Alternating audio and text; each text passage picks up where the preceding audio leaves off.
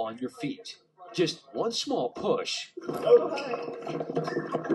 well, can be enough to throw even just a handful of people off balance.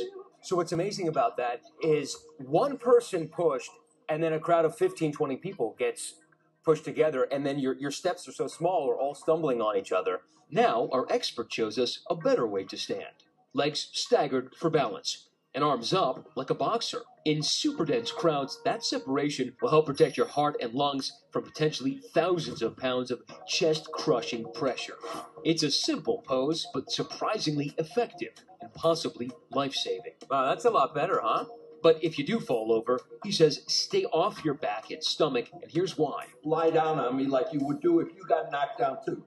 Like that. Now you. Okay, the other guy. Okay, I can't breathe. My lungs are compressed. I can't breathe, and you're on my heart. He says do everything you can to get up, but if you can't, lay on your side to protect your most vital organs, your lungs and heart, and cover your head. This is about living or dying.